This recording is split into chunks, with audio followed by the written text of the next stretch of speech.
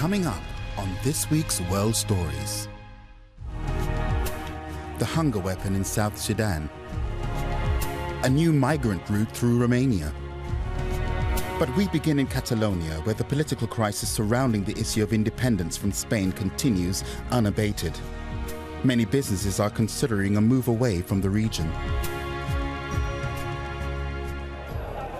Josep Maria Minguel is in downtown Barcelona, together with thousands of others eager to send a clear signal to the Catalan parliament, declare independence.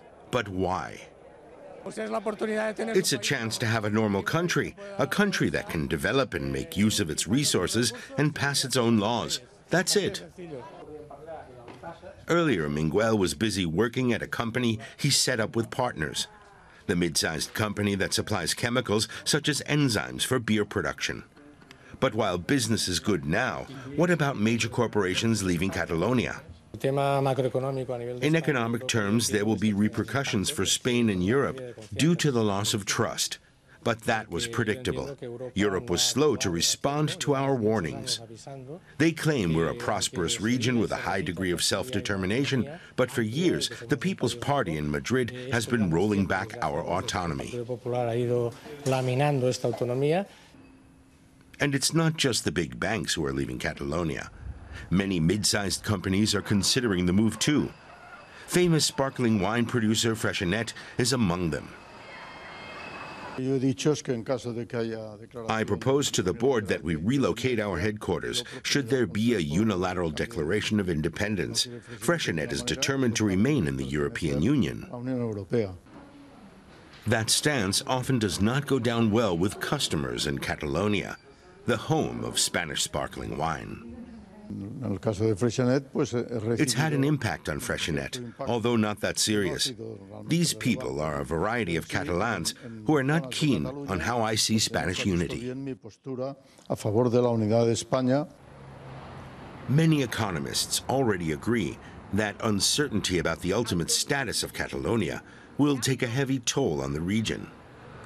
The machinery, premises, and other assets will stay. The workforce, too. What will change is future investment. It will disappear because we will no longer be able to give investors legal security, access to capital, and the European dimension.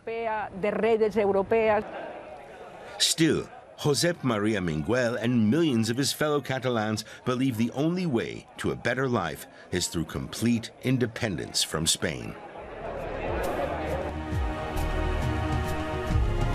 For years, the people of South Sudan have suffered from the consequences of civil war.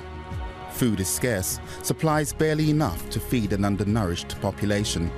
More than 1 million children are going hungry.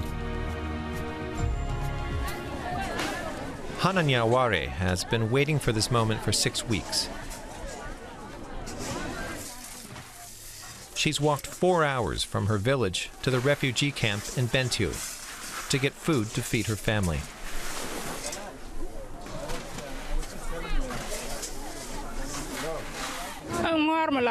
I'm very grateful. Now I've got some beans.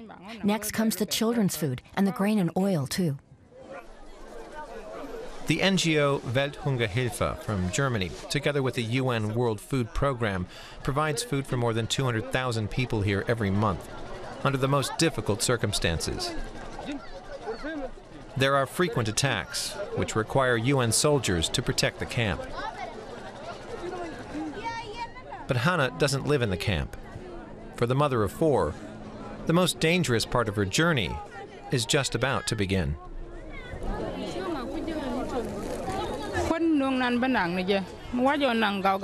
Transporting the food to the village is very difficult. But I have no choice. My family is starving. But if I take everything at once, armed men will take it all away from me. So I have to make several trips. If I have only a little bit on me, then they can only take part of the food away. Government troops and rebels have been fighting here for years. What started as a political conflict between the president and his vice president quickly took on ethnic dimensions. pitting the two largest ethnic groups, the Dinka and the Nur, against each other. The Minister for Humanitarian Affairs is seen as one of the few balanced voices inside the government. He admits mistakes have been made. There are people who take law into their own hands. Even within the government, there are some individuals who are unruly. And that's why I don't know whether you heard that some people were arrested and are being actually taken to court. But people like Hana Nyaware have little access to the courts and justice. Before embarking on the treacherous hike back to her home village, Hannah visits her mother in the camp. Hannah says she feels abandoned by her husband, who's gone underground to fight with a rebel group, by the international community because of the continual difficulty to keep food on her table, and above all by her own government, whose soldiers she lives in fear of as she makes her way back home.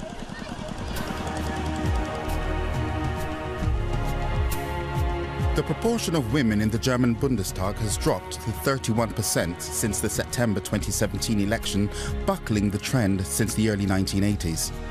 Now the idea of introducing a quota is attracting growing support. For Claudia Lücking-Michel, it's over.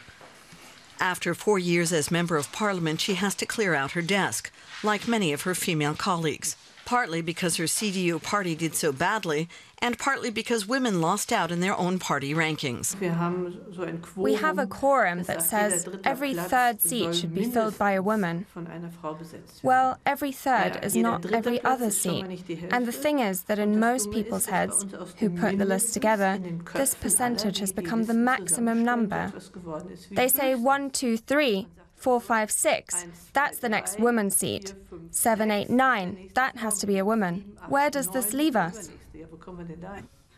Women's participation in the German parliament is truly not a success story. For 3 decades, they struggled along with less than 10%. It was the appearance of the Green Party in the early 80s and later the Left Party's entry into the Bundestag that changed the dynamics. Partly thanks to that quota. Recently, some 37% of German MPs were women. I think that in society and in the media, there was this idea that everything is okay now. 1/3 of the members of parliament are female, we have ministers, we have a female chancellor. But this is misleading, because the percentage of women in parliament does not reflect women's share of society, which is over half of the population. Even in the conservative parties, women are beginning to get angry. Although most men oppose it, they are pushing for a quota. Men want to protect the privileges they have.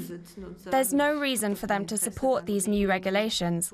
If they get implemented, then men will be reducing their own chances of a political career.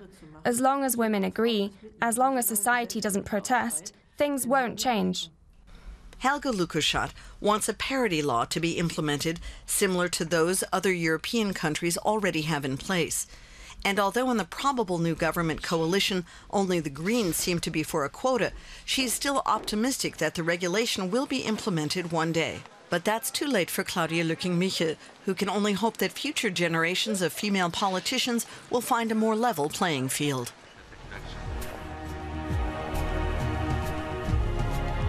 Our last report takes us to Romania, where the number of migrants and refugees being rescued off the coast has seen a sudden rise.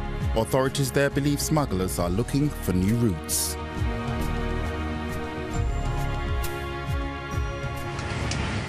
At the mercy of the Black Sea, crammed onto a far too tiny boat heading towards Romania.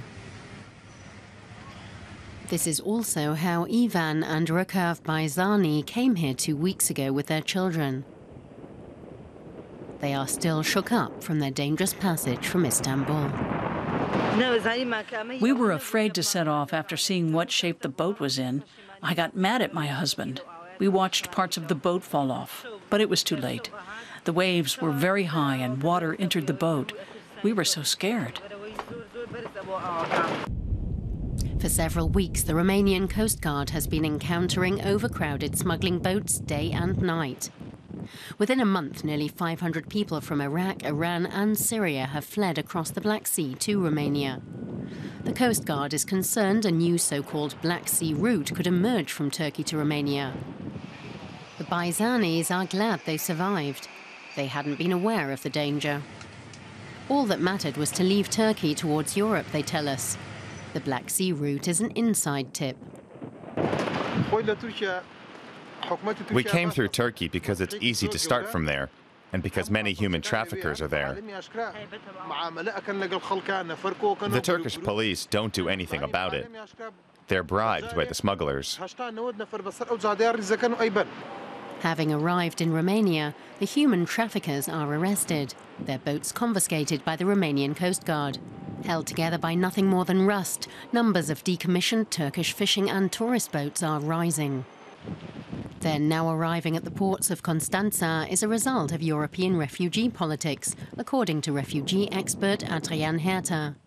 Desperate people always find a way. The fact that we have these ships on the Black Sea shows that the typical routes are shut down and are no longer an option. That's why an increasing number of refugees are landing in Constanța, and many Romanians are skeptical. The state should keep these people away from us. They shouldn't come to us like they did to Germany. Tragedies keep happening there. The Baizanis are glad they've made it, but Romania is only a temporary stop on their journey. They want to keep moving as soon as possible, to Sweden or Germany.